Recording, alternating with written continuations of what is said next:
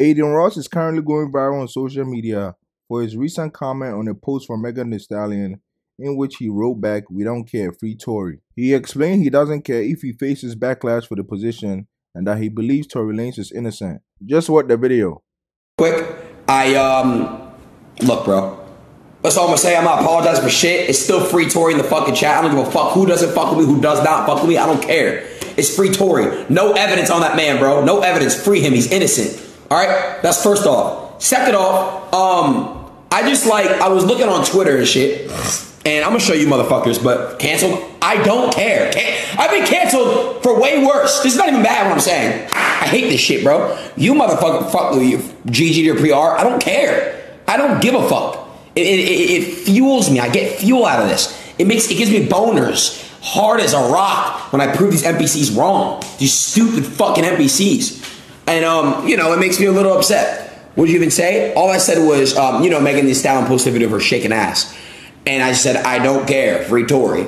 And, you know, I'm all over Twitter and shit. They're saying I'm a Nazi and all these shit. I'm literally Jewish, bro, and I'm getting a mitzvah this year, but I guess I'm a Nazi. But anyways, whatever, bro. People on the internet are so fucking stupid, bro.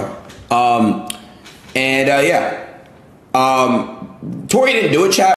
Adin Ross's comments sparked a firestorm of debate online, with many of Megan's fans denouncing the streamer's support for Tory Lanez, while others backed up Adin and expressed similar sentiments. Let's take a look at some of the things that people have to say on social media. This person said, "Mind you, black people are the same people who keep this Adin Ross character thinking he's some kind of importance.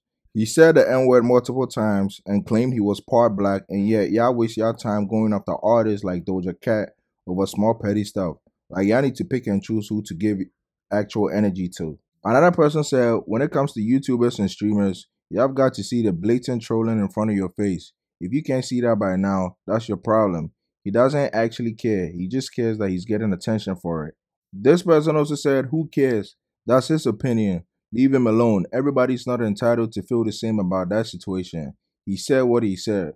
People now feel what they feel. Mega numbers don't even match all the hype y'all give behind the case anyways. So I mean, Tory be trending and not here. Y'all gotta go run the numbers up the way y'all run to her defense." Okay. Lastly, this person said, "People like him are so slow. Like, number one, stop harassing Megan and go harass the state, because she never called the police on him and she never spoke on it. It wasn't until he started harassing her that she even came forward.